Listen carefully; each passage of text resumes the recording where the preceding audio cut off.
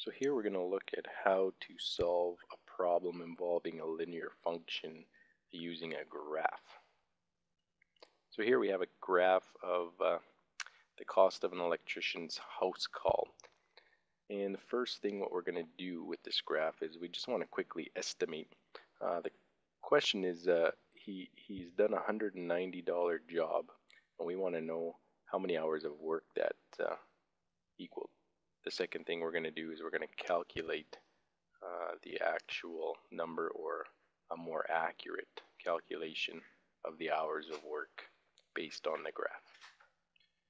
So to estimate how many hours of work equals $190, we're going to use that $190 and we're going to look at where it lies on this graph, on the line on the graph. And if we notice our graph, we have increments of 120. So we have an increment of 60 here. 60 plus 60 is 120. Plus another 60 will give us 180. Plus 60 is 240. So we take our 190 and see whereabouts this line crosses the 190 mark. So if this line represents 180, 190 is probably going to be somewhere around here. So what we can do is just see approximately where the line crosses at 190, and then from there we'll draw a vertical line down, and we find it lands approximately there. So looking at the time on the bottom, we notice that it's written in increments of 2 hours. Every 2 squares is 2 hours. So what that means is every single square is an hour. So that's 1 hour there. This would be 3 hours, and this would be 5 hours. So we know that this job falls somewhere between 3 hours and 4 hours of work. And if we just want to make a quick estimate, we can say, well, we can say 3.5 hours, maybe even a little bit less, but it's an estimation. We'll just go 3.5 hours of work. So that's the first quick example of how a graph can be used to make a quick estimate of a problem that involves a linear function. So to calculate the actual number of hours worked, we now look to the graph and look at the cost of an electrician when the time is 0. So we can see that right off the bat, the cost of an electrician's house call is going to be $60 for 0 hours worked. So that's going to be our vertical intercept. So our vertical intercept is going to be 60. We'll just quickly write some notes down here so we don't forget. So vertical intercept is 60. So the next thing we have to do is we have to calculate the rate of change in this function. So the increase in cost for each additional hour worked is going to be the rate of change in this function. So to calculate the rate of change, what we're going to do is we're going to look at 2 points on the graph. So we'll start right here, and what we want to do is we want to look at where the 2 points come together. So for every 3 hours worked, we see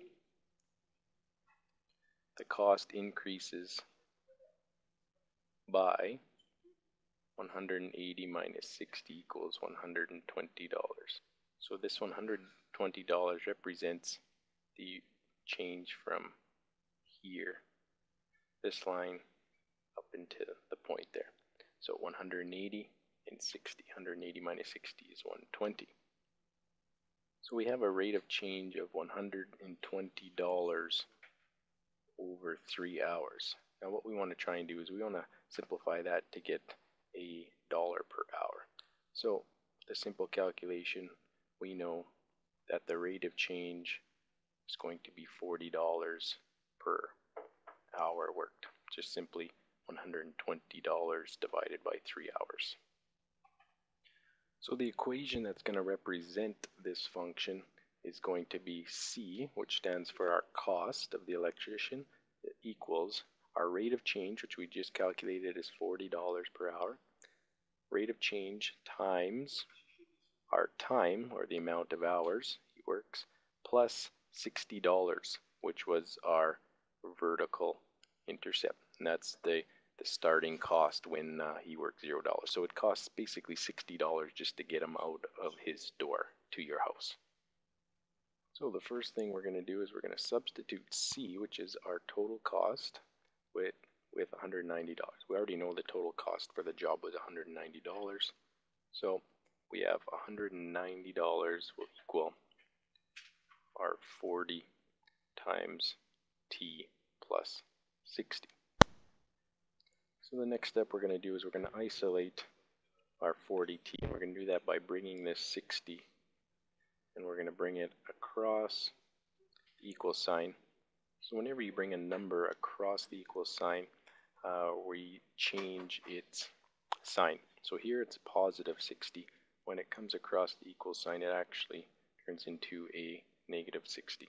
So we have 190 negative 60, or minus 60, equals 40T. So that in turn is 130 equals 40T. Now we're going to try and isolate T, because that's initially what we want to find out, is the amount of hours worked. So what we'll do is, to get T all by itself, we'll divide it by 40. And whatever we do to one side of the equation, we have to do to the other. So if we divide both sides by 40, these two cancel each other out, which leaves us with what we want is our T, or the amount of hours worked. We have 130 divided by 40 is 3.25, or 3 1/4.